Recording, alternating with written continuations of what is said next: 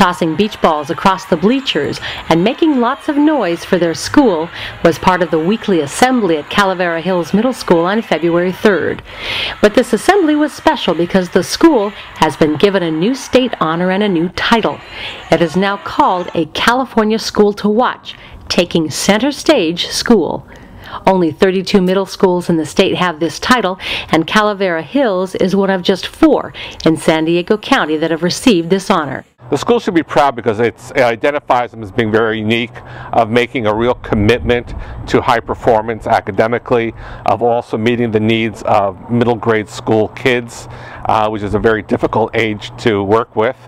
Irvin Howard, director of the California Schools to Watch program, said that in December a committee came to Calavera Hills to evaluate their programs. He says the school has passed the test in 37 different categories and has put into place educational programs that other schools can learn to follow. It is also serving the students' collective needs.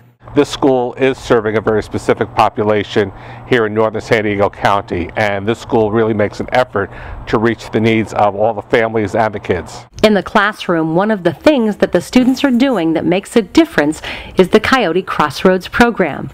In this special education class, students with autism are paired with other students of their same age group so both can benefit. 14-year-old Brianna Caballero helps Nicholas with his recognition skills and homework. And even though he cannot talk back to her in words, he responds. I work with them like with file folders. I will go on walks with them. I'll just talk to them, try to communicate with them, and just be friends with them. I really enjoy working with them. They like make my day and stuff. She sees it as sort of a challenge because she really enjoys seeing the response that she gets from the students that she's helping. She sees the growth, and I think it makes her feel really good. And I think she really enjoys helping others. She's got a big heart.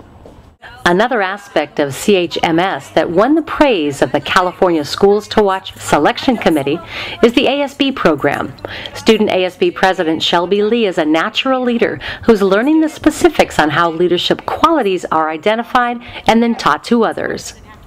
Well, we do like leadership qualities like caring and teamwork, because you have to be able to work with other people to be a leader. And we do things like being confident with yourself, because you have to be very confident in what you do to be a leader. The principal of the school, Katina Haycock, says they didn't do anything special to be recognized for this honor. They just did what was best for the kids and put a name on some of the things that they were doing already. Carlsbad Unified School District Superintendent John Roach is pleased with this honor for the school. Is a tremendous accomplishment, especially for a school that's only 7 years old. And focusing on the needs of middle school students is just terrific. They've done a great job, and I'm really proud of them. For Carlsbad Patch, I'm Judy Chauncey.